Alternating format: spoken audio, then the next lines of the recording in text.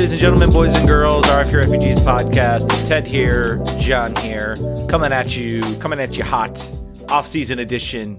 Well, not technically MLS off-season, but DC United Spirit off-season. Pretty much all the off-season. Last time live for the year 2021. That's something. And also, yeah. I'm going to steal your thunder, Ted, because I'm so excited about it. This is episode number 200. Number 200. And I bet you there are some episodes that we forgot to count, and we probably already passed it. But for the accounting purposes, this is officially number 200. This is the official count. It's official count. It's like counting election results. There's always going to be mistakes. It's okay. That's right. We're in the ballpark. We're in the 200 ballpark, and that's stop okay. the steal of this show, everyone. So yeah, we 200 episodes. I think I saw on the Spotify Wrap the number of minutes we created of content this year. It was like 3,000 something. Yeah. And then I thought about how many hours that was, and then I thought, I cannot believe that we've done this. I can't believe that people are listening, and I can't believe that we've done this. But I can't believe we got to 200 episodes. I think this is. I have to go back because I did do a lot with Around the League, but I'm pretty sure this is the longest I've had a podcast. It's always been in like spurts and stops, and life gets in the way and everything like that. We're holding on, Ted. Yeah. We're in this for the long haul. You and I. We have RFK Refugees tattoos on our back, so we just can't we can't go back now. We're in too deep. But as a way of celebrating that, if you want to give us your Twitch Prime subscription for this month, that would be great. Or if you just want to keep listening to us and tell your friends that we still have a podcast, and that if somehow maybe there's some DC United fans that don't listen to podcasts, you should tell them to do that. I have stickers. I have coasters. I have scarves. I have anything you need to make us a new fan, I'll give you. Makes a good holiday gift. Come on, holidays are coming. Holidays That's right. are coming. Promo code supply chain, I believe, is the promo code. If you go to rfkrefugees.com, buy a scarf, $20 shipped. You can use it for yourself or give it as a gift. And that is the end of our promotion period of this 200th episode. Hashtag stop John's basement from looking like a pyramid scheme. There's a reason why it's blurred out behind me. Yes. So how was your weekend, man? What did you get into? Oh man, how was my weekend? I think it was good. I don't remember. I watched some MLS. I made some money off some MLS.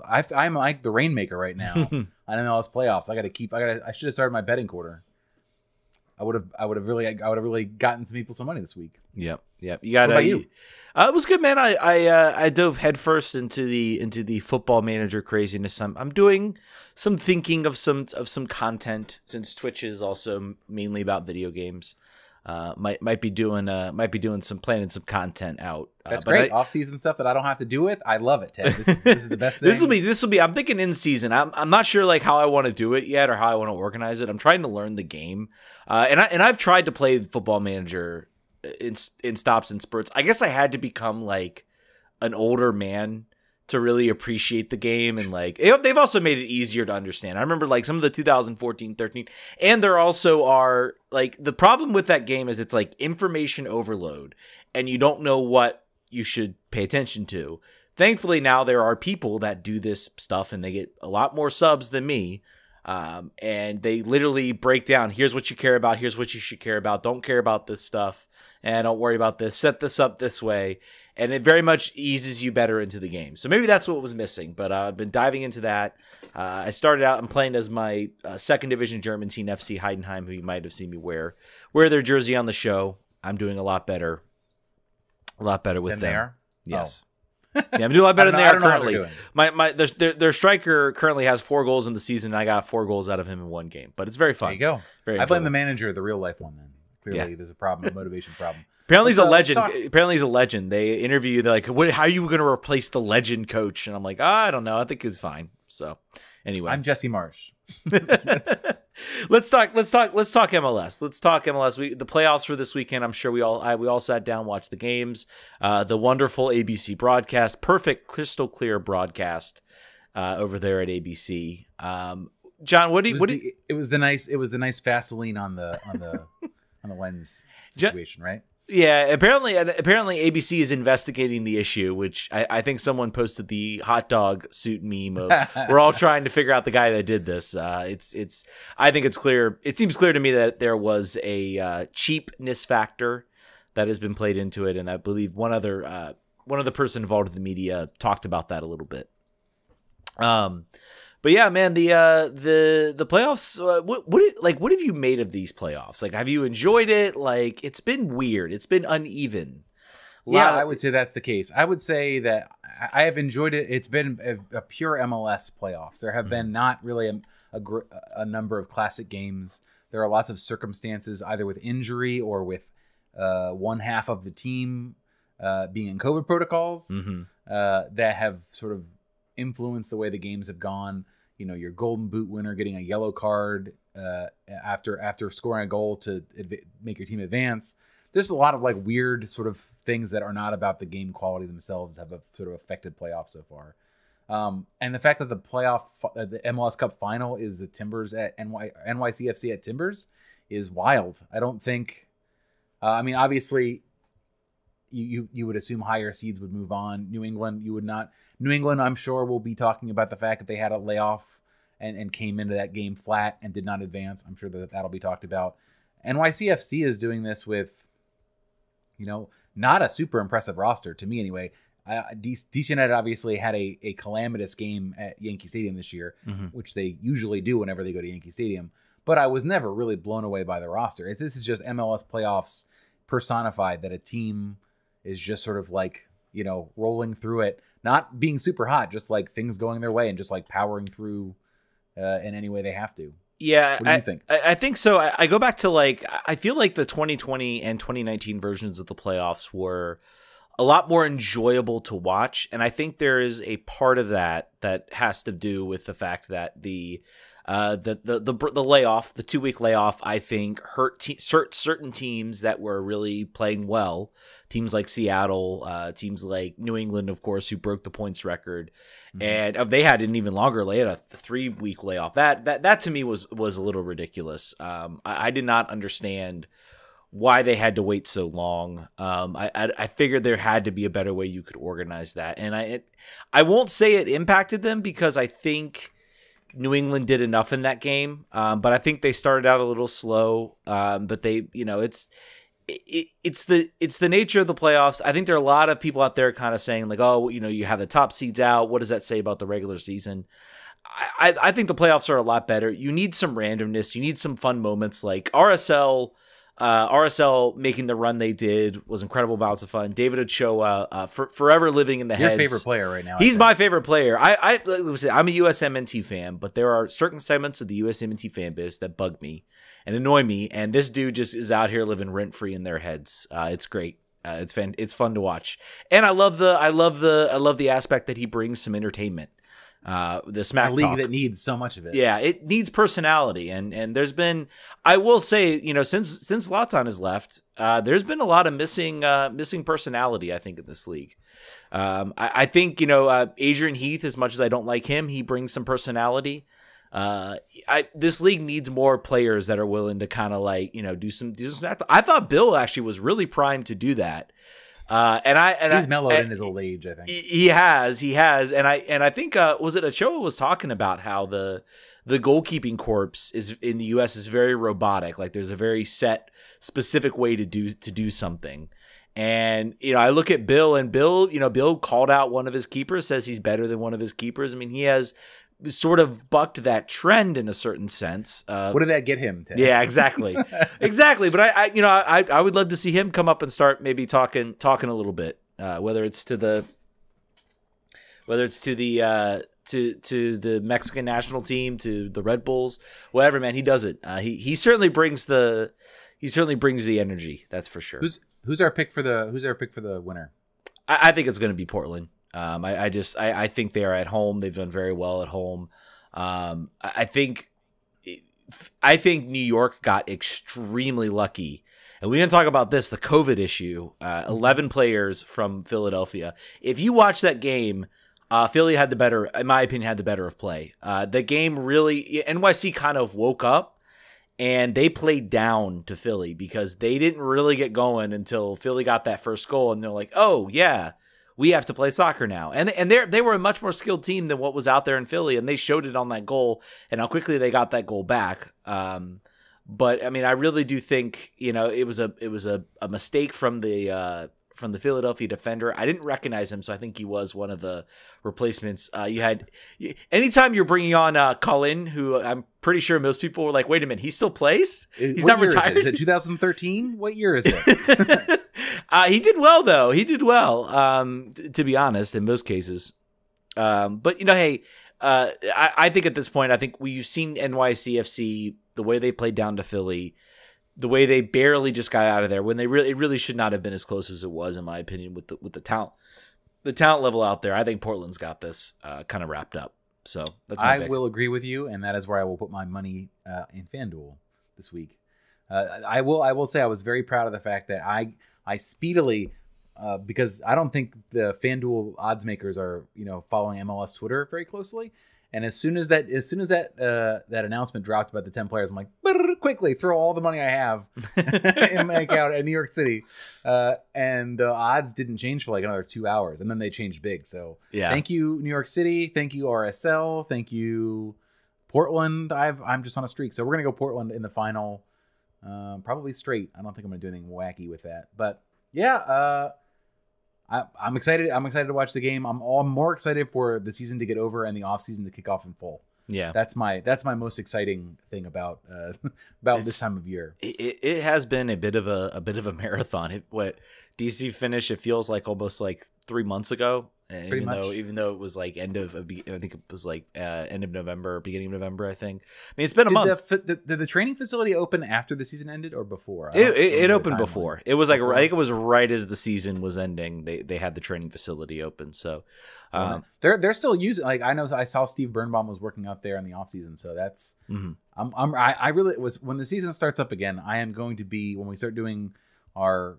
1,000 interviews that we usually do in and before the season. I will be very excited to see who has moved out that way with an eye to a long-term 5 days a week shorter commute. Yeah, agreed. We have some stories, we have some news, we have some roster news of the off season. Yes, we got some DC roster news coming down the pipeline. So let's go through this list. Let's go through who's not coming back for sure. Eric Sorga on loan right now. Get that VVV Venlo money. Go crazy.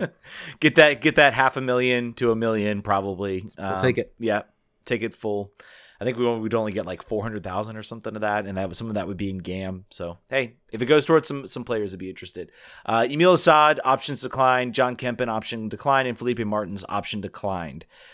So interesting to see. I guess Felipe was maybe a little surprising, but I'm guessing they're still discussing a contract with him. Yeah, he is home in Brazil now.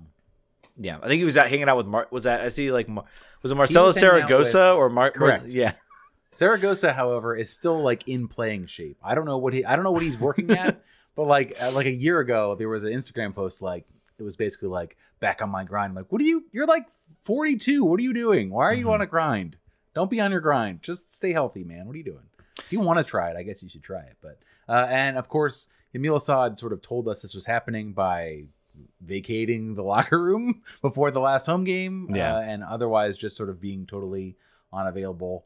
I would give $1 to find. I think you and I both suspect it's fitness, but I would be very interested to know if there's any other, like what was the final straw that made him unplayable in Hernan's mind. I'm very curious about it. Was it one game? Was there an appearance that he played where he was just like, nope, that's it, you're done, no more? And that was really a shame because I think everybody had kind of highlighted. And we talked about this, Emil being the guy maybe that would fit Hernan's system really well and would really flourish in that system. And it just never worked out for whatever reason. My money's on fitness. I think fitness was a big reason why he never saw the field. It seems like everybody buys in. I think this team lacked a direction last season.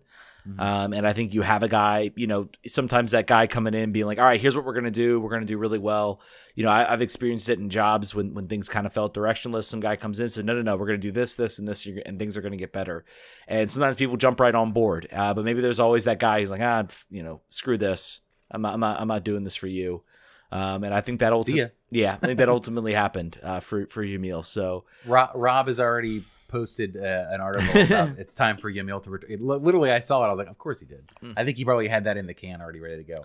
That guy probably loads up FIFA and then immediately tries to sign. Oh, for sure. Saad. Actually, even if he's running like Bayern Munich, he probably signs him. Last time I'll talk about Football Manager, but he's out of contract in my Football Manager sim, and I actually invited him on a trial because he was there. And I think then some other club scooped him up, so I don't think it ended up going anywhere. Or I think he wanted like too much money or something.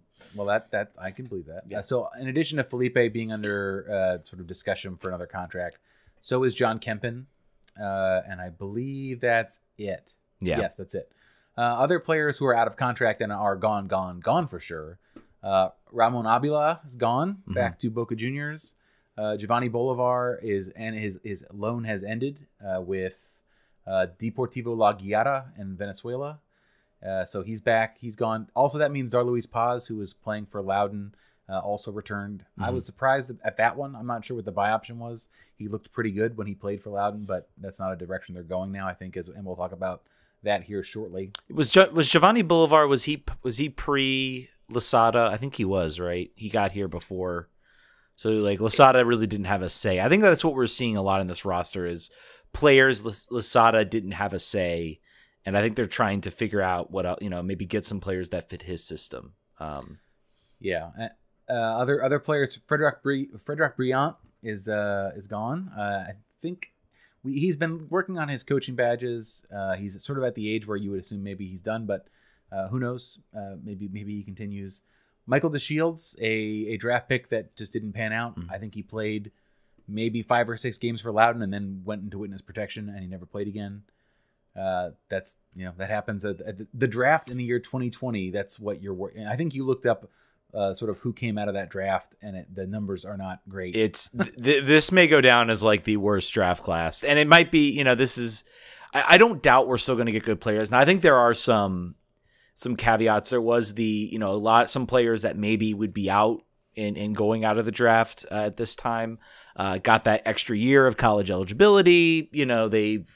It's changed in MLS and what they're getting as far as the draft. So I'll be curious to see what we see out of this draft class. I'll be curious, I'm sure in the draft we'll bring Travis Clark on. So I'll be curious to get his perspective on, what happened this year because, there was no, I have to look, this might've been the first year there were no players out of the draft that were up for like young player of the year. I think that has to be the first time. But yeah, nothing at all from this draft class thus far. Maybe that'll change.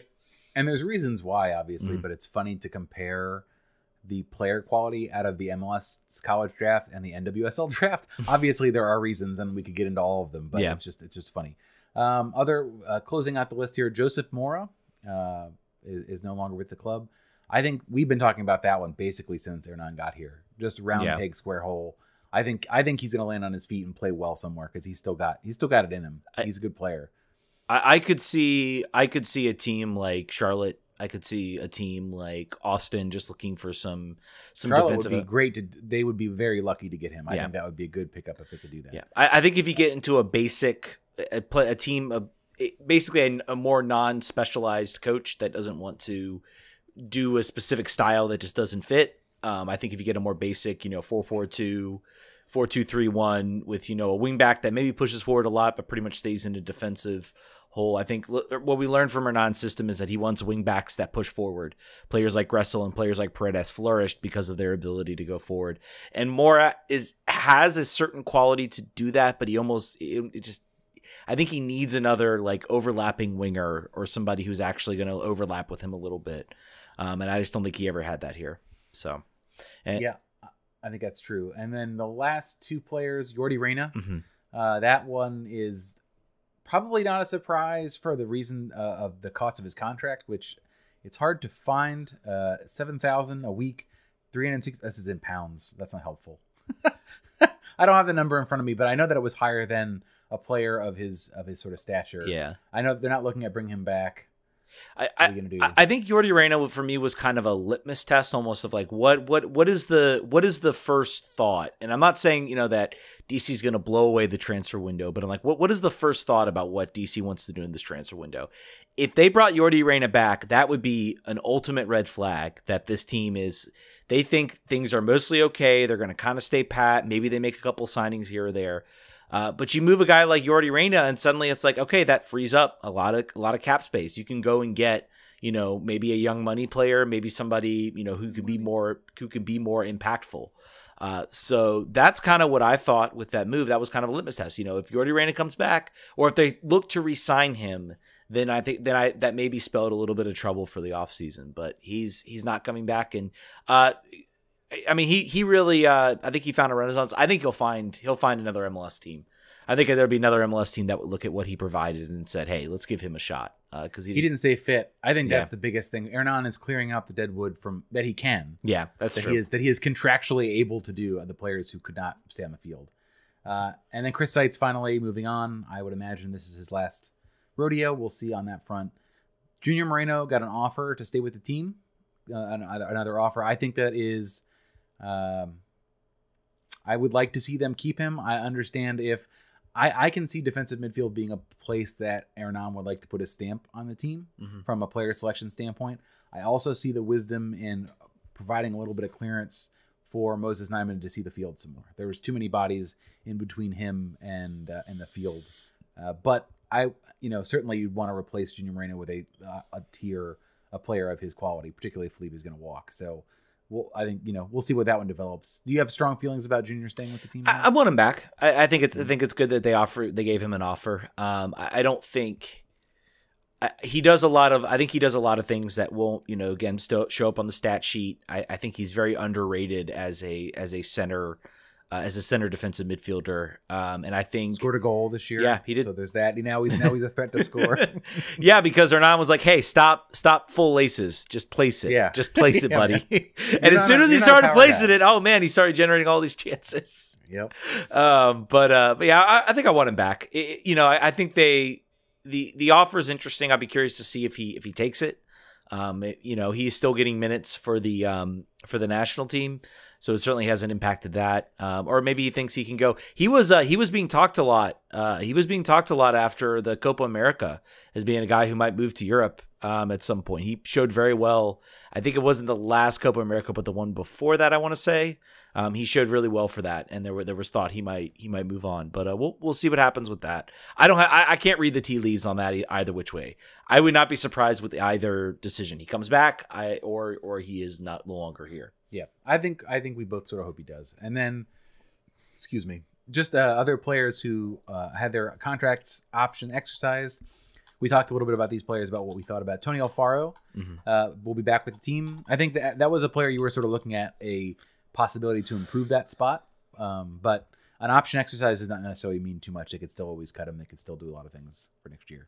Well, I mean, I think by cutting Brilliant and keeping by cutting Brilliant and then keeping Alfaro, I think that Brilliant took up a lot of salary. I think you can cover that salary with a player and still. I mean, Alfaro, he had moments. He had moments where he was solid, and I think that's a good piece to keep as a spot starter. Hopefully, injuries. And truly, he looked better when he had a run in the team. So, and I think he got a hamstring injury, and that knocked him out.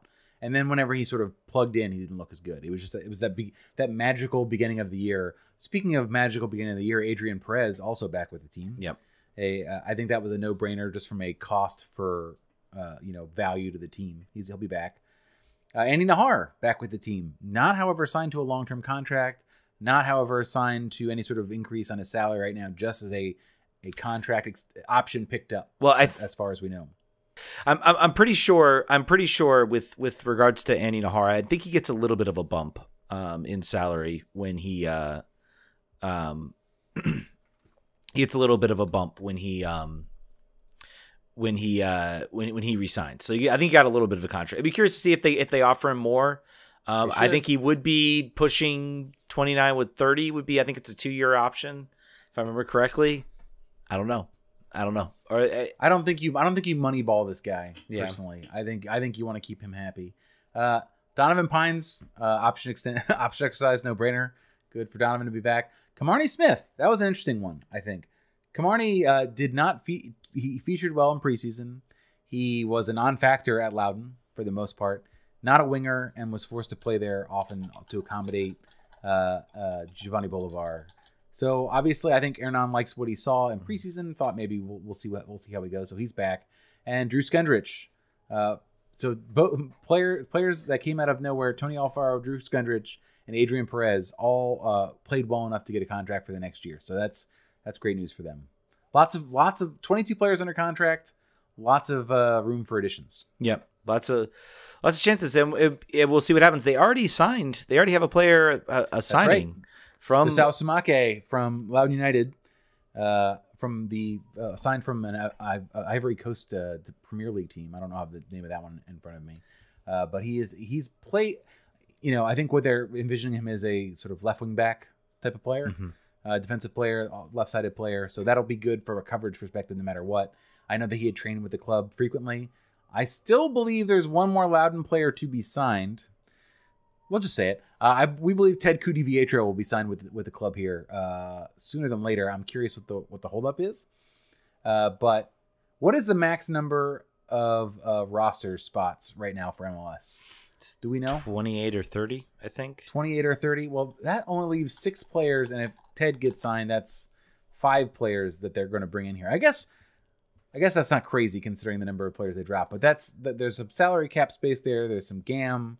There's a designated player spot, and hopefully those players that were moved were sort of replaced with impact players. Yeah, it's hope, right? It's 30 players. There's some rules. You have your senior roster, which is slots like 1 through 20.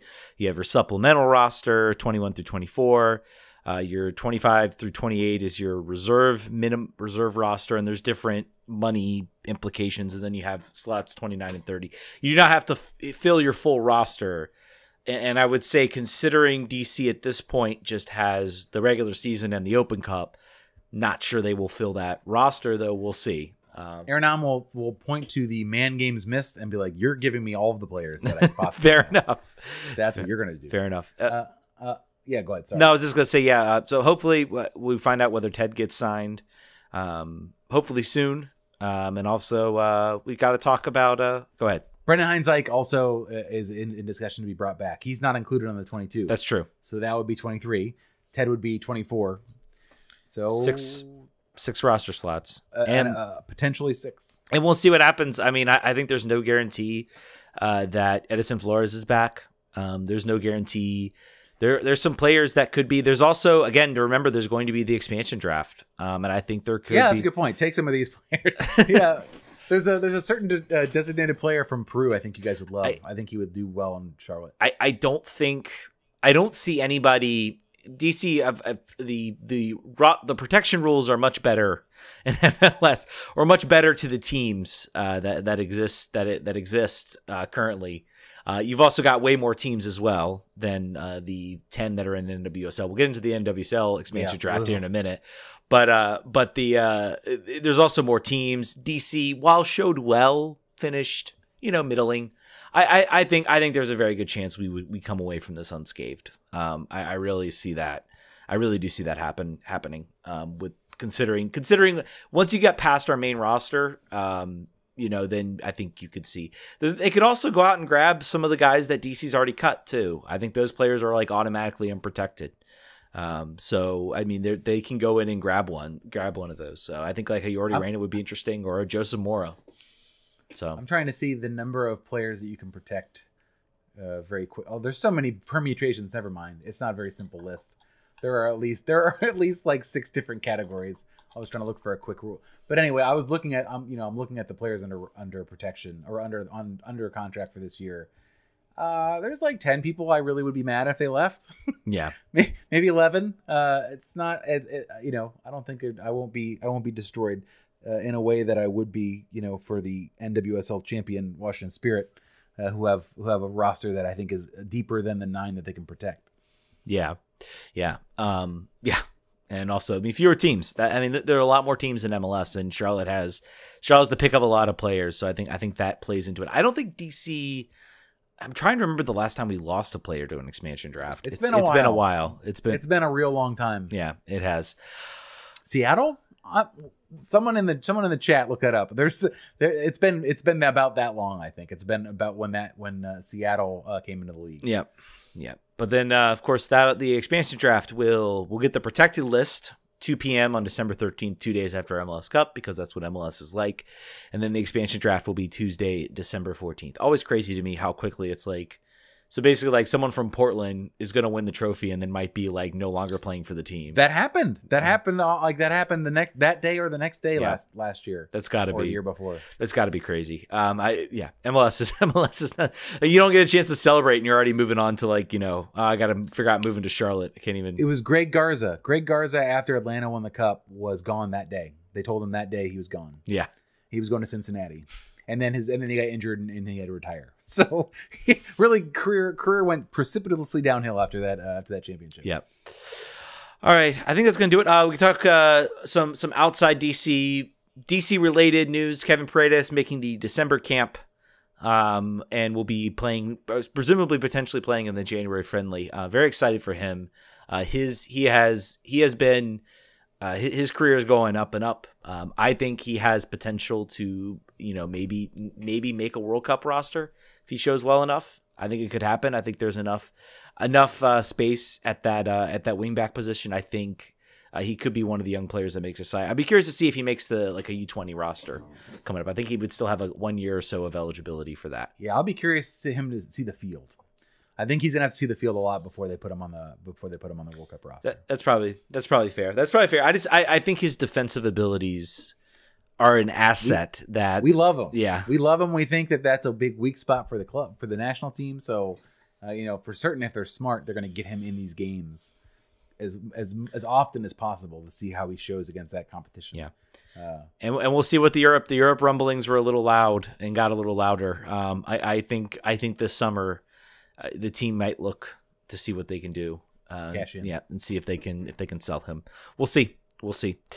But yeah, congratulations to Kevin. Good luck at U.S. Men's National Team Camp. We will be watching and rooting for you. Last bit of MLS news before we begin. I think we do want to talk about the news that dropped today. MLS Next. Next Pro is what they're calling it. MLS Next Pro has a very 1990s Mountain Dew vibe to me. Well, yeah, I mean, I kind of liked I didn't mind the name, I guess. I was like, okay, like you called your academy MLS Next. So obviously this is like the pro version and it sticks with like the developmental mindset. The logo is terrible. Who approved? Who said, oh yeah, that's the logo we want for this league? Wow, that's really like, it doesn't even, it's off in all the wrong ways. It's not even like unique that it looks cool. It just looks terrible. And I hate it. But let's jokes aside, John, what were your thoughts? There will be 20 teams. Loudoun United, of course, will have one more season in USL because they signed that contract. Kind of surprised USL was like, you know what, just get out. Yeah, what a dead rubber season, right? Like, I cannot imagine they're going to spend as little dollars as humanly possible on that roster next year. The U18 it's going to be all academy. Yeah, it's going to be all academy teams. And if you thought that and I would say if you thought that team was hard to watch last year, the stats belied their record, right? They did create chances. They had, but next year, Ryan Martin, good Lord, buddy, have a, good luck to you. They might surprise us. You never know. You never know. But yeah, things that are weird. Rochester, New York FC joining the team. Obviously, the corpse, the reanimated corpse of the Rochester Rhinos is this team. I don't know why they rebrand Rochester Rhinos. We talk about this till we're blue in the face. For a country that has so little soccer history, and also for a time in which all things that are 80s and 90s are cool again, or at least 90s, that you like throw this away. I think that was dumb and short-sighted.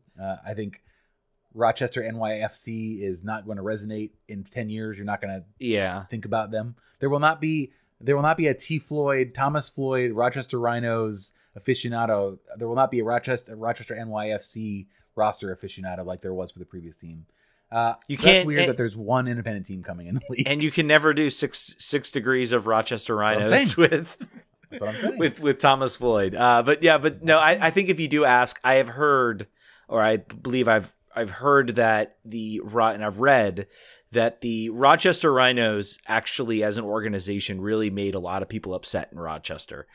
So the soccer community in Rochester actually does not have the same warm, fuzzy feeling that the rest of the American soccer community does. I've heard that. Now, again, I think I agree with you. You know, there's so little history in this league, and I think you've shown when you go out and honor that history, Earthquake, Sounders, Rowdies, Tampa Bay Rowdies, falling 4-0 in the USL Championship. But when you sort of honor that legacy, I think you get a lot of benefit from that. And American soccer history needs that legacy. I don't know, victim of circumstance or just timing. I watched a lot of Tampa Bay home games this year on ESPN Plus. Really great atmosphere. You know, I love the fact that there are teams that sit in that second division that don't have long-term aspirations of joining MLS and don't care. Yeah. And they still are like fully invested in being as the best they can at that level. And Tampa Bay is one of those teams. So like you said, unfortunate they got absolutely housed in the championship. Yeah. But other than that. And I think one positive thing you're seeing is you're seeing teams not fold, but move down a division. New York City, North Carolina FC did that recently. Charlotte, the Charlotte Independents, which I still have questions as to whether that will continue, considering you've got an MLS team moving right next door.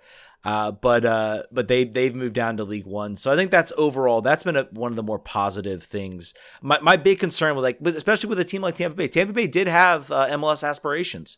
They actually were going to, if they got an MLS bid, they were going to actually build that stadium up even more and turn it into. That was before Miami, though, wasn't it? It was before Miami, yeah, and I think before Orlando as well. But they were talked about as an MLS franchise, and in fact, many people thought the move to USL they made from the NASL was a way to get on MLS's good side and get a team. And I think it is still really positive that they did not fold. And I think we're seeing it with a lot of teams. San Antonio, another team that I think I was worried about was going to go away once Austin got a team and that deal was done. I really thought that they were going to go away, but they're still around.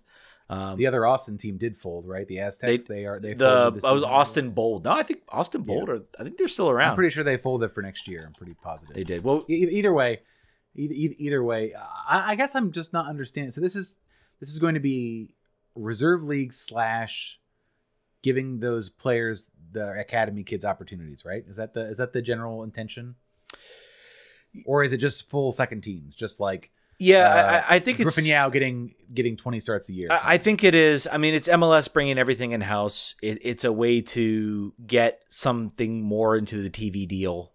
For whatever TV deal you're going to sign. It's, I think it's a recognition. I think at the beginning there were a lot of the USL2 teams that took it very seriously. I think Rochester's an interesting addition, and the inclusion of independent teams is interesting. I don't know, right now I was kind of interested that we aren't hearing more about certain teams maybe jumping ship from USL to this new league. It seems like right now a lot of owners are a lot of the independent owners are happy with what USL's doing. They should be. That is such a better. I mean, we haven't seen it yet, but that's such a better product from the standpoint of competitiveness. This is going to be, like we just said, this is clearly not about. This is about having more inventory to sell for streaming. Mm-hmm. It's about controlling how much minutes and how these players are getting that are outside the first team picture. But the competitiveness and the atmosphere the atmosphere at these games is going to be garbage. Yeah. Like maybe except Rochester. Again, your independent teams might still be, So the one team. But I mean, the idea is that they get more in there. Yeah, I don't know. I don't know how. I think right now, if you're looking at it, the MLS2 teams, what they did for USL was they put teams out there that were not going to fold the next day. They allowed, at the time Division 2, which I think only had 10 teams, to grow. They established that connection and that legitimacy, and they got a lot of owners in the door. Some of them didn't last. Lansing Ignite is one I remember from USL League One, but I think it gave teams. It put teams out there, regardless of how it looked on TV, and it gave matches. And I think it allowed sort of other teams to grow out of it. You talk about teams you talk about doing a lot better, but I think there is a chance that I think the USL has outgrown those second division teams. There are now more markets, yes. And markets that's still around. I'm still surprised by the teams that are still around. Orange County, I didn't think that team would last. It's still there. It won the championship. And it has a pretty dedicated fan base. I was kind of surprised because I'm like, it's like an hour outside of LA. Like and I think that's what we're seeing is we're seeing a lot of that localization come to soccer. It's actually pretty cool. It's really very, cool. very cool. You're an evangelist for that, man. That's the best thing about, having 7 U.S. leagues or whatever the new number will be when this is done. I thought Orange County a while ago was basically just like a holding company. Yeah. For players who were about to move to Europe who weren't 18 yet. And it instead turned into a viable and successful USL franchise. So yeah, I mean, good for them. I mean, my biggest fear was like when MLS shut the door, what was going to happen to these teams? Some teams that came in, and we talk about Sacramento, but a lot of teams are still sticking around, and they're still even after MLS aspirations. So I think we will see some. I think we'll see a team jump. We'll see at least a couple that might jump. Obviously, this pro rel thing. I was actually worried that the Kickers were going to do that. They were going to make that jump. Because they've always been a team that has played it safe and been a survivor. So we'll have to wait and see. It's going to be a fun time. It's going to be an interesting time in American soccer. There are now 3 Division III leagues now between MLS Next, NISA, and USL League One. So fun. So dumb. Ted, tell me why I got the urge for us to do a spin-off podcast about lower league soccer in the United States. I don't think we wouldn't have the bandwidth for it. You'd love it. You'd be in your element in League One. I don't know why. Like we'll talk about this offline. But I think that there's something. I think that the fact that there's like 9 leagues now, and that there are more teams than should be viable, like economically and also like continually to be competitive.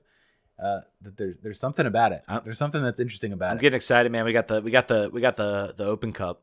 I'm going to be doing another summer in Lynchburg, and Lynchburg just qualified for the Open Cup. Your butt better be there, man, for sure. I don't know like how the hosting works yet for that or anything, but if they're hosting, RFK Refugees correspondent will be on the scene with that was one of the first things we did. That might have even been before the show. Is that you were at a what was that? Like Fredericksburg FC versus Richmond Open Cup game, and you were like live streaming. Oh, yeah. No, it was Chesterfield United versus like I think it was like some team in Charlottesville. Yeah, it was some team in Charlottesville owned by like a Greek restaurant. I forget what they were called, but yeah, that was awesome. That was fun, man. That's the type of fun you get from some of those early. I love the Open Cup, man. I've been so mad like past 2 seasons we have not had it yet, so I'm very excited. Before we move on, like I think we teased something earlier I think the last couple of weeks, but we to be honest with you, the last couple of weeks have been kind of crazy for everyone here associated with the show. We are still working on what that's going to be. I think there will be changes next year to like the way we want to cover things, and the sort of the way things are given to you and put out. But I think there's some exciting things happening next year. We're pretty excited. I'm going to be in the stadium every game next year for DC United, which I was not last year. I will be not in the stadium every game for the Spirit next year because I can't be at both of them because I will be sleeping on the couch or outside at that point if I were third like a million home games a year. But yeah, I don't know. Just stay tuned, I guess. It's really exciting to see we've got a lot of discussions about where the show could go and what we could sort of focus on and ways we can expand without also having all of our hair fall out. So the season's we're not gonna do any more live shows for the rest of the year, and we're gonna get into the Spirit here in a second, and we'll have opportunity to really stretch our legs and figure out what that's gonna be. But I don't know, just stay tuned. I think we're 200 shows in. We've obviously gone a lot longer than we were anticipating. I think 200 shows was optimistic. I think for both of us at that point. So just get excited. I think something interesting is gonna happen next year. Yep, I think we're constantly trying to get the show to grow, and it's been awesome that you guys want to be out here supporting it. Let's shift a little gears. Let's talk Spirit. This is less good news because the NWSL expansion draft pities nobody and gobbles everything. Let's start with a lot of moves been happening, a lot of interesting moves. I think now it's basically learned that basically you can get protection for as little or as much as you want from the expansion draft. You can even choose position, which I really want to know. I really want to know how that's decided. That has to be. You can write any contract. You can write a contract to say anything. Yeah, and this is what these all are. These are all micro contracts. So I think that was funny. I have to believe that they had a list of players. They were like this, and they were all mostly forwards, but they're like, look, we don't want you taking these players. And then they don't want to say which ones. So they say like, oh, forwards, Maybe. And I think that has to be like, how do you tell? Like, soccer is not a sport. It's not like basketball or hockey or any other sport where there's defined positions. I mean, is Megan Rapinoe a midfielder or is she a forward? She's an outside player. She can play in the midfield, though. Is Rose Lavelle a forward or a midfielder? They're all forwards. That's any of their good players are forwards. That's probably. I said there had to be a list. There had to be a list, Camp. But let's talk about. I think the Spirit, and I actually read this wrong initially, and I think I tweeted, "Oh man, well, hey, they got some out of it, and they got some protect." No, man, they got fleeced. They got fleeced. Which one? San Diego Wave. They got fleeced. They were the Angel City. They did not get fleeced. But go ahead. Let's talk about that. Let's talk about that trade. I have it up in front of me here. So they traded Tegan McGrady, I think it was what was it? Rain's an international spot and Rain's first round pick, which I think they had. From a trade. So the Spirit actually do not have a pick, I think, until the third round, I want to say. Correct. Yep. Correct. They've got 2 picks, and they're both end of third and end of fourth round. So they will be quiet unless they trade up, which I think last year, they were in a similar situation. I think maybe they had a second round pick, and they traded up in the draft. So I don't think you'll do that this time. I think you'll be... This was about preservation of players, and it really stinks to lose Tegan McGrady. It really does. And I think we sort of talked about this. I do think, for all that it is bad, I do think if you look at, and also the downside here is that the cost of protection has decreased as this has gone along. I think teams are now getting protection for a lot less than the Spirit originally gave up. But at this time, I think there have been other trades, like half of the Chicago Red Stars roster leaving. There have been other ones that we can get through them later, but. I think overall, if you look at what they were trying to protect, this is still a young team. This is not a team where the Spirit are saying, like, we got to just protect our names for ticket value or whatever. Like, they're an overall very young roster, and they don't need a lot of additions from a draft pick perspective. They really just want to return this roster with another year and run it back. It's hard to argue with that being a potential recipe for success. It was expensive. In this case, it was less expensive. They were able to buy off Angel City by sending a player named Mary Alice Vignola. And they're actually getting money back in that, and they're getting protected. They get protection from allocated players. So none of the allocated players, which is Emily Sonnet, Kelly O'Hara, and Andy Sullivan, they will not be selected by Angel City. They can still select anyone outside of the 9 protected. Which the list for that will be coming out in, I believe, 4 days. That is a player that I didn't know we even had because it was a discovery player signing. It's sort of like when MLS clubs like trade discovery rights of a player. That's sort of what happened here. So great trade, Ben. That was a good one. That cost us nothing from my perspective to make sure that none of our national team players. So they have locked in for sure. Their allocated players are not going anywhere. They know that beyond that, +9 are not going anywhere because they're only going to lose one player. They only have a chance, and they probably will lose one player, I guarantee. Or the price from the you'll definitely will. And you talk about the price has gone down. I think that is very clearly that's how good your roster is. It increases the price at which you get to stave off a team from selecting one of your players. And when you're the team that played as well as they did, had players step up, play really well, that price becomes very expensive to be completely excluded from the expansion draft. I think that's what we saw here. And this is a young team. Any one of these players, San Diego Wave or Angel City FC would love to have on their team because it's a young team. As a players, you bring someone in like Tegan McGrady, you're having her for the next 3-4 years, as one of your stalwart midfielders. So I mean that's the nature. When you have a team, we have some older players.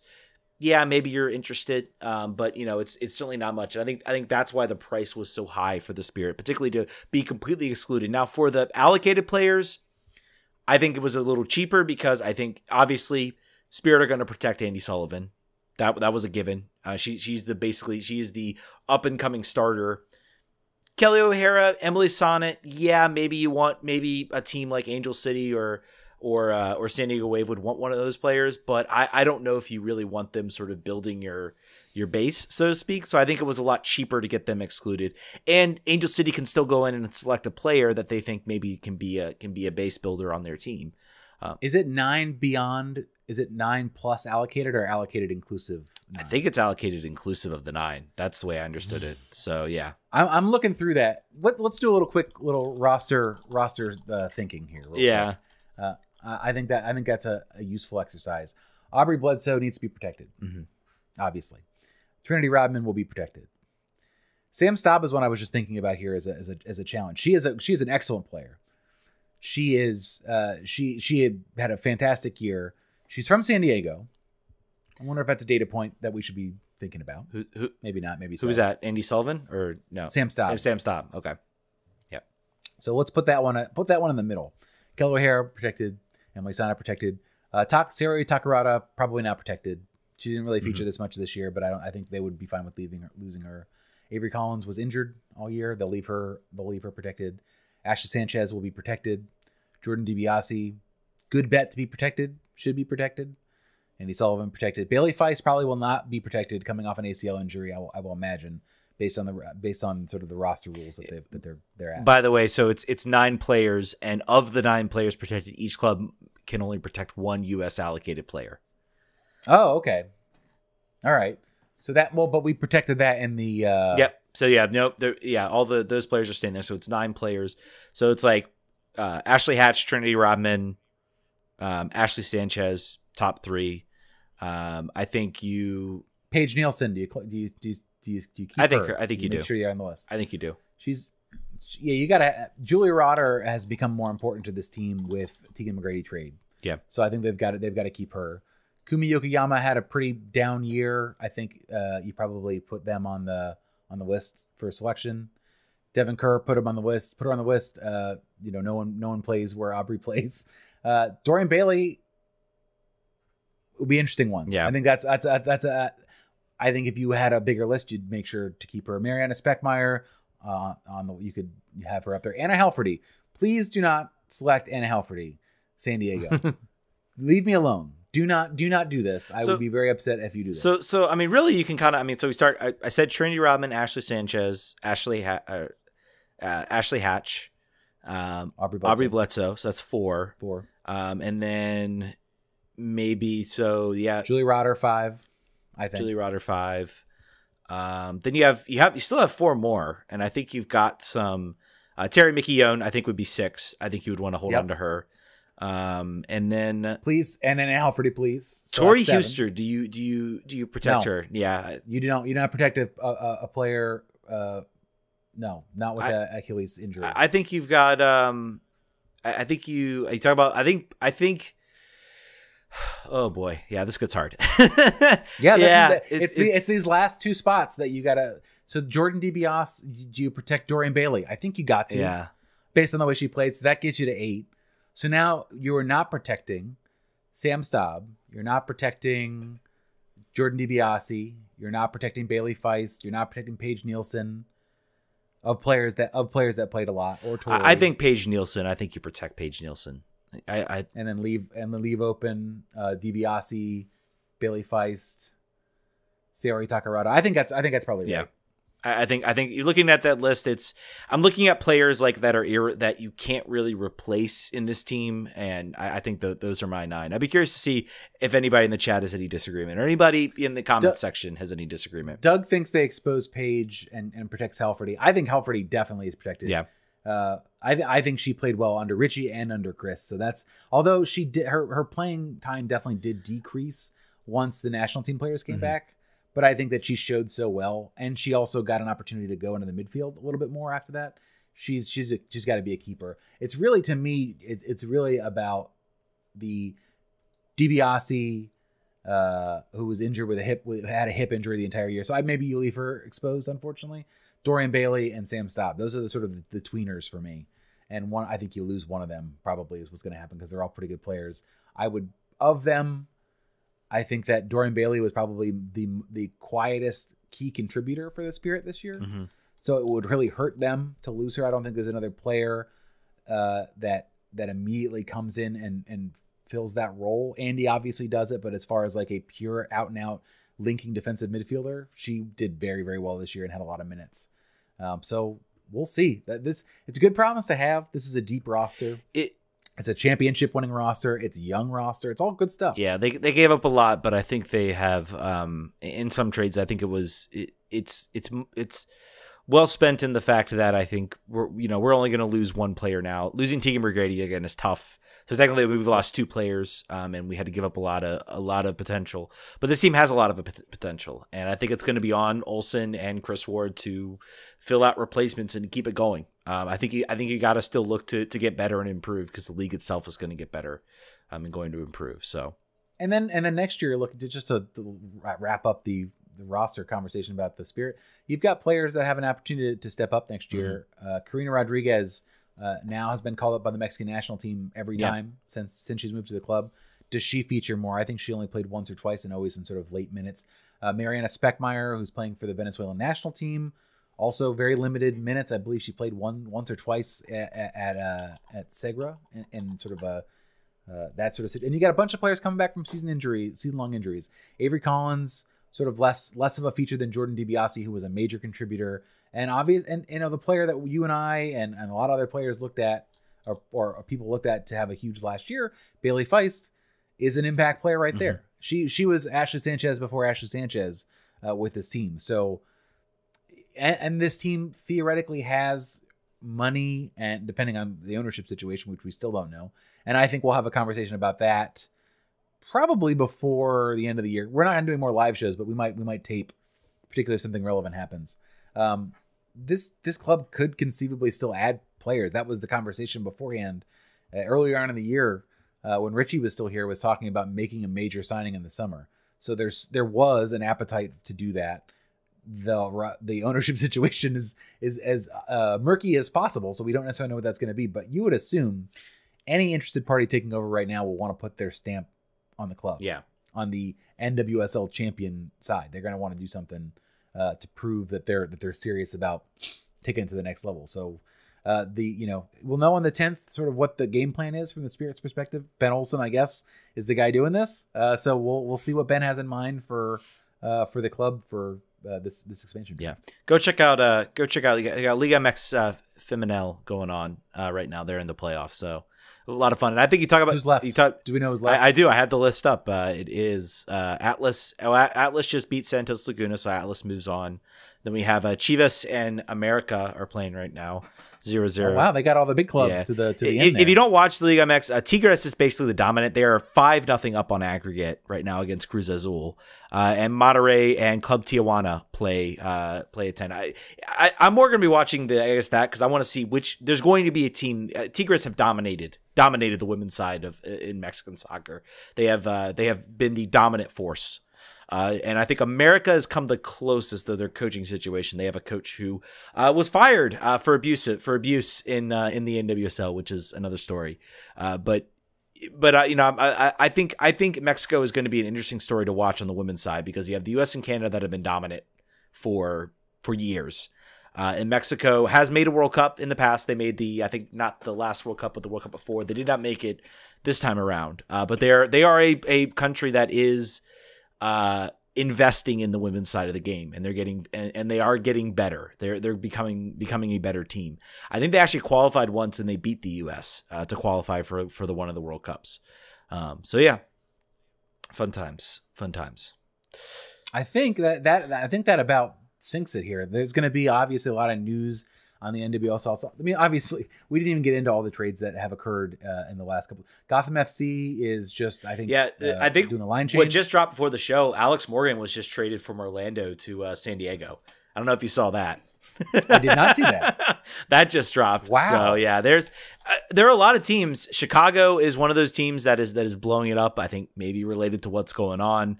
Orlando, I think, is also another team that is also kind of blowing it up. Basically, there are a lot of teams that I think are maybe. I think there are a lot of teams that are looking at what the Spirit did and said, we got this all wrong.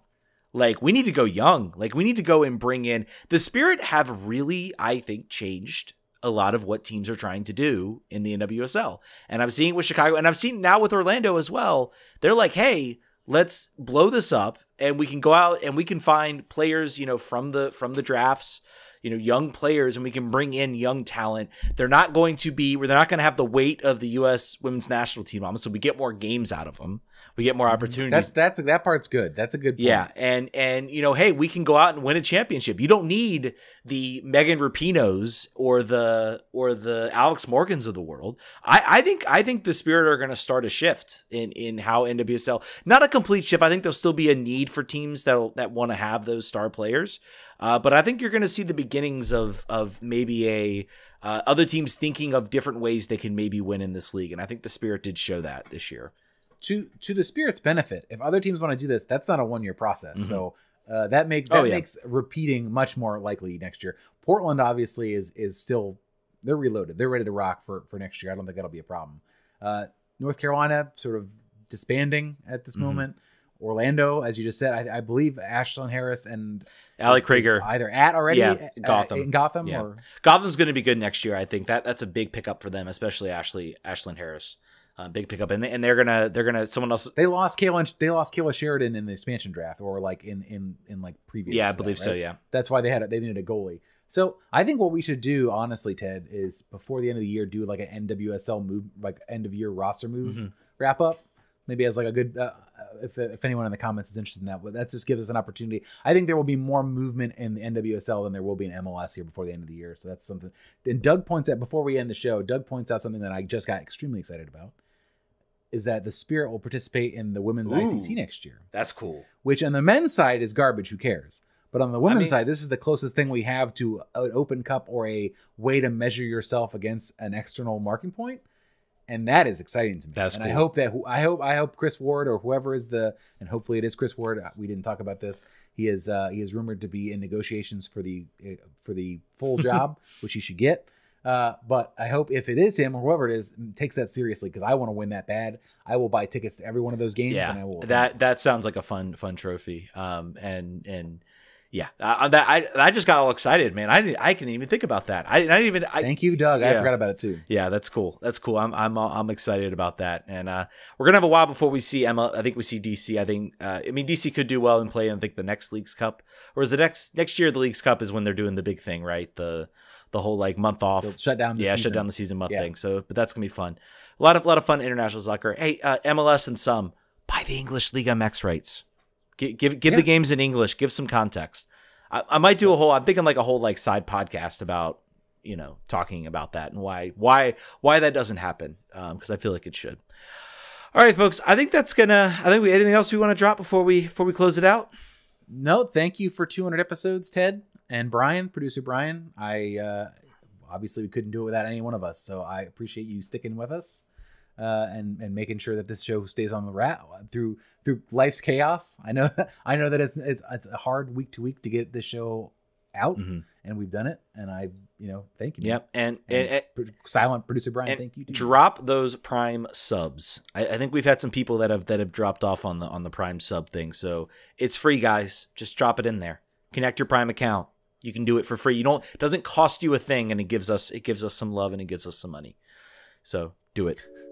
All right, folks. I think that's going to do it. Thanks so much, guys, for joining us. We will catch you guys sometime down the road. We'll see you on the news drops. Vamos.